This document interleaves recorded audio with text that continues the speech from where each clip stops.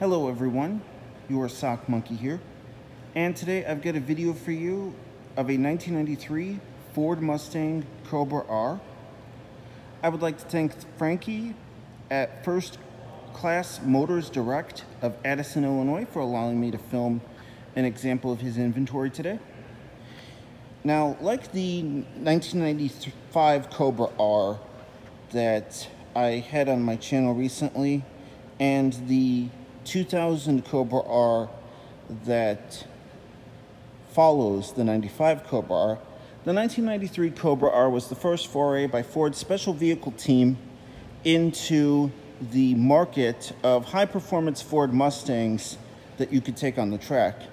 And as such, as you'll see, the Cobra R is very much in that spirit, and the fact that there is a lot of weight reduction that goes into this vehicle.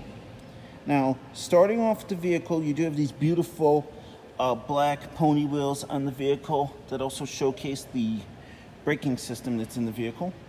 You do have your Cobra badge right there. Black mirror caps. This plastic piece is where the radio antenna would go, but obviously there is no radio antenna because there's no radio. That was one of the things that SVT did to go in for the weight reduction on the vehicle. And also, as you can see, no rear seat. Your fuel doors right there. And coming along on this side, you do have your very nice Cobra-esque spoiler on the vehicle. Your 3-band taillights right here. And this very nice Cobra badge. And a single-tipped exhaust port down below. Everything, of course, follows through on this side.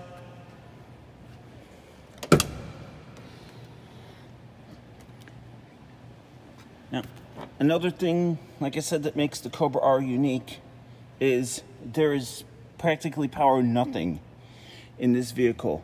You have manual mirrors, you have manual locks, and you have roll-up windows.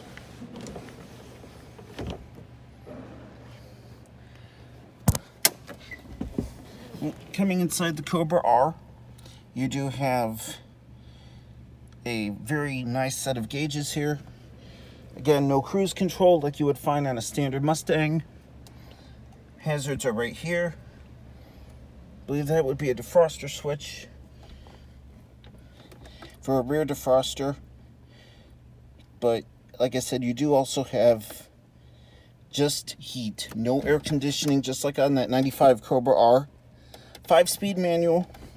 Your parking brake is right here. Mustang badge, just like on a normal Fox body. Small glove box.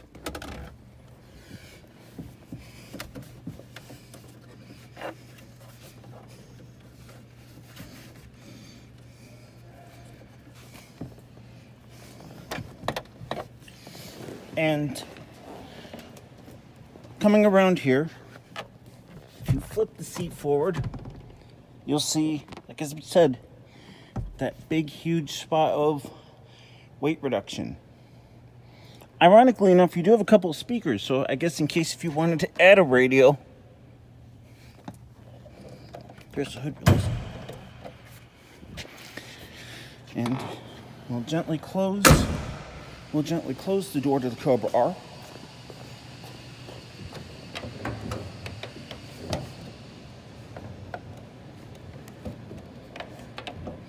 And I'm going to just stop the recording right here while I figure out the hood release. And finally, here's the heart of the Cobra R, the 5-liter Cobra engine.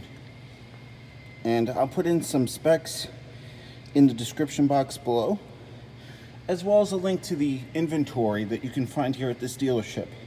So I thank you all for watching, and take care.